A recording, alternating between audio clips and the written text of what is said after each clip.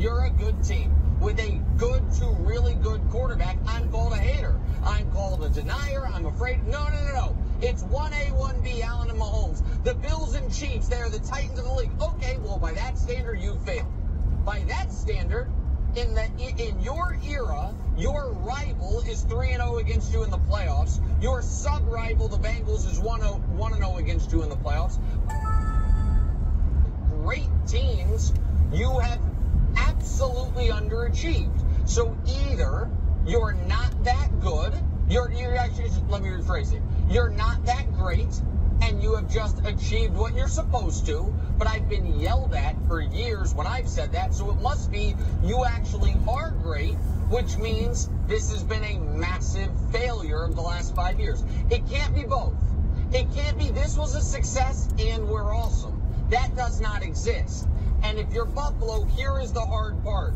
Colin, I said this to you a year ago, and then it happened again. Each year, they get further away.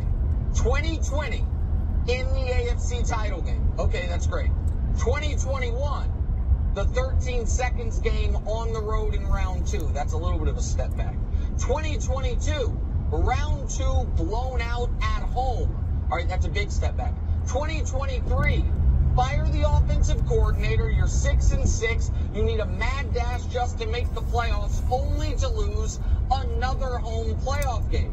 3 years in a row, Mahomes or Burrow have beaten you or 4 years in a row, Mahomes or Burrow have beaten you in the playoffs. 2 years in a row, it's happened in your building. So what are you? Are you trying to be, the Milwaukee Bucks or the Denver Nuggets? If by that standard, you failed. Or are you the Philadelphia 76ers?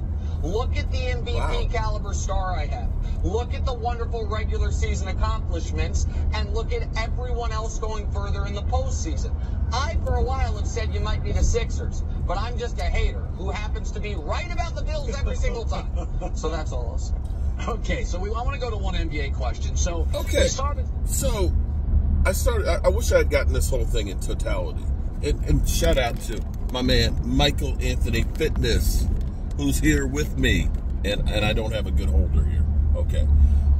They were sitting there talking about, because they were talking about, how great Josh Allen and the Buffalo Bills have been. Okay? Josh Allen. You would have thought that they were talking about a dynasty. But here's where, at least he put it the right way, that you're really a failure.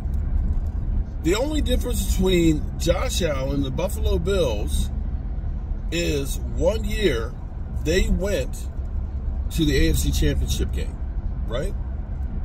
So does that make them a better team? Because, they're saying, well, Josh Allen, MVP candidate. Well, so was Dak. They said great regular season performance. Well, so same thing with the Cowboys. The fact that the Cowboys have 3 years in a row of 12 wins is just as good as anything that Buffalo has done, with the exception of them getting one step further. So there's a perception that the Cowboys suck and are chokers, but Buffalo is great. What do you think about that, Mike? How many Super Bowls did Buffalo win? That's what I'm saying. They've never won one, ever. Now, they went to 4 straight. That don't mean nothing. And they're basically the NFC East bitches, because it was the that's the AFC Giants, Washington, and Dallas that kicked their ass. That's the AFC East in general. Yeah. Well, no, not with Buffalo. Not with. No, I'm talking about in general, because over the years, I think they only beat our division as a whole. Their division beat our division as a whole maybe 2 or 3 times. Yeah, this is true. Times that we played each other. Yeah. So, yeah, we've owned the Super Bowl as a division. But it's just funny because, we keep talking about, this is my argument here, where all the Dak Prescott, you got to move on from Dak, because, this got to be a proven year. But I'm like, what has Trevor Lawrence done? And he was the #1 pick. Yeah, one good year with Doug Peterson. Yeah, but he's got, I think, second most turnovers in that time, right behind Josh Allen. What has Justin Herbert? Because I always keep hearing these elite, elevators quarterbacks, and hear about Justin Herbert is one of those guys. But I ain't seen you know, him deep in the playoffs. Oh, he took a step back with Kellen Moore. And Kellen Moore is gone. Well, he's with the Eagles, so they might take a step back at quarterback. And at the moment, I know Eagle fans are going to cuss me out, but I don't care because you're going to cuss me out regardless. What has, with the exception of that one season, Jalen Hurts, where he had a phenomenal team around him, you realize that Jalen Hurts only has 2 playoff wins, right? Now, I understand. He went to the Super Bowl, but one of those playoff wins was against the Giants. Does that count? Being Daniel Jones? The other one was against San Francisco. And of course, you know, they got softened up playing the Cowboys, but be that as it may. I'm looking at Jalen Hurts that had a season the first year he started, a team that built everything around him and helped to make him a game manager, and saw him step back last year. And I'm going to tell you, Eagle fans, you're going through your 3rd year now of a changing offensive play caller.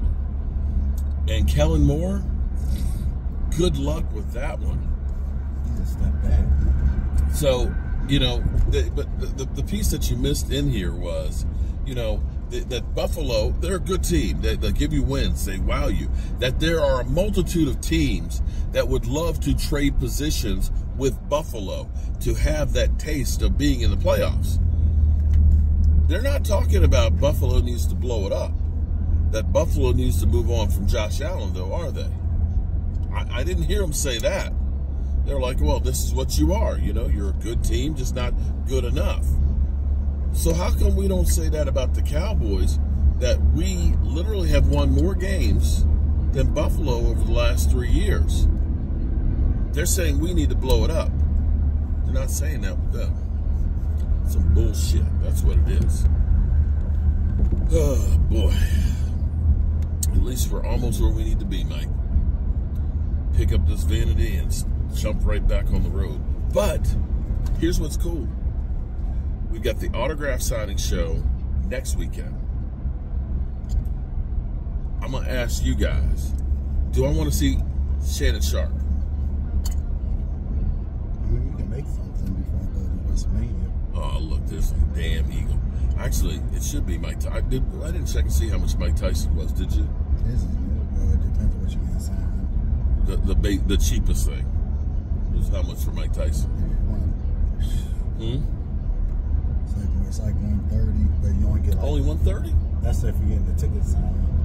The ticket. And anything else, a print or whatever, is going to cost more than 130. The fudge. Yeah, it fluctuates. Okay, but Mike Tyson,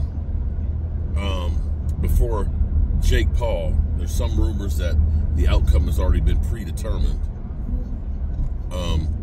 I think Mike Tyson still he could kick his ass. What do you think? He should be in Roy Jones. Roy Jones? Yeah, they fought a couple years back. Okay. He was a better fighter. All right, we'll wait and see. All right, good people. Peace out.